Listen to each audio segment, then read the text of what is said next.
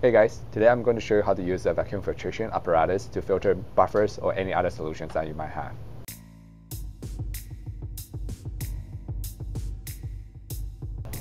So now I'm going to show you the basic parts that's in a vacuum filtration apparatus. First of all, you have your filtering flask right here. You have your filtering funnel. You have your filter base. And you have your filters. And then lastly, you have the clamp. So we are going to assemble the apparatus right now. As you can see on the filtering base, there's two parts. The filter needs to cover the white area here. So now we'll put the filter base on, make sure it's secured.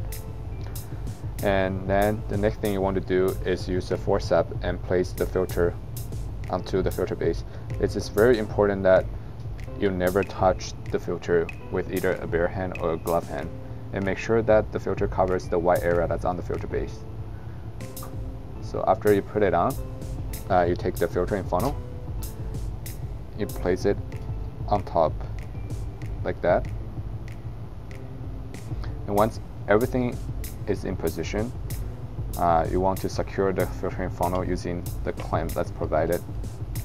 So after you have assembled and secured the apparatus, what you need to do right now is hook up the vacuum. So the tubing goes here. After you hook up the tubing, then you can turn on the water.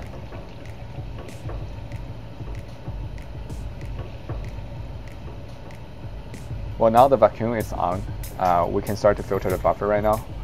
What you have to do is basically take your buffer and then pour it into the filtering funnel.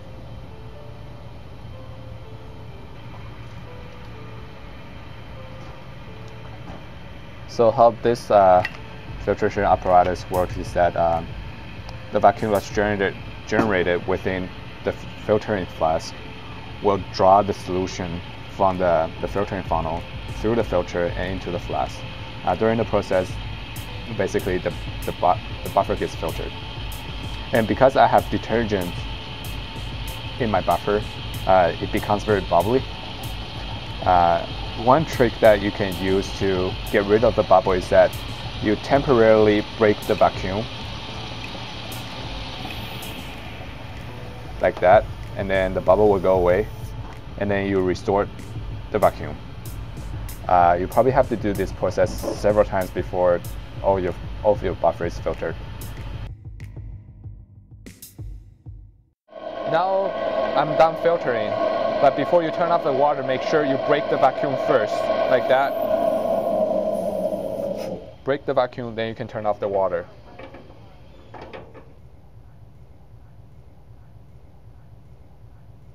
In the end, you end up with clean buffers that can be loaded onto automated chromatography systems. See you guys next time.